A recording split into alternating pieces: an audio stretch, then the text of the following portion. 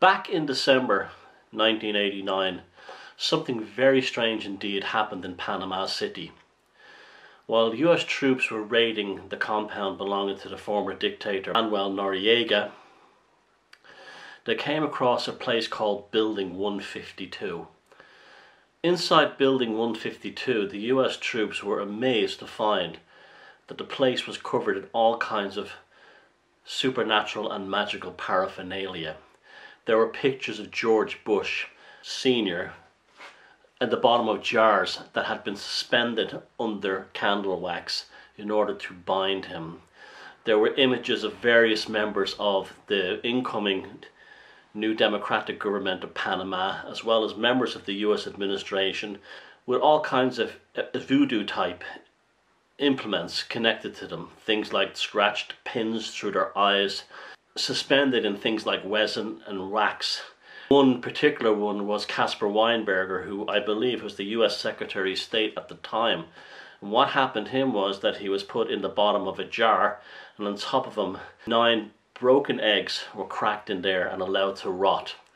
This had been Noriega's final attempt to stay in power and keep his corrupt regime going. He turned to witchcraft. He employed a full-time witch from the Panamanian jungle in order to put these curses upon the US and their allies, as well as the incoming Panamanian government, in order to try and remain in power. But there was one particular artifact that is quite amazing, if the stuff I've just told you about isn't amazing enough. And that is, one of the things the US troops found was an envelope inside a box. When they took open the box and removed the envelope, they found a cow's tongue that had been folded over and hammered nailed shut into a piece of wood on the other side. The cow's tongue had been hammered over into a V-like shape. Some papers, and it was opened up. Inside there was an image which some have said, according to US Marines on the site, was a picture of the Twin Towers in Lower Manhattan.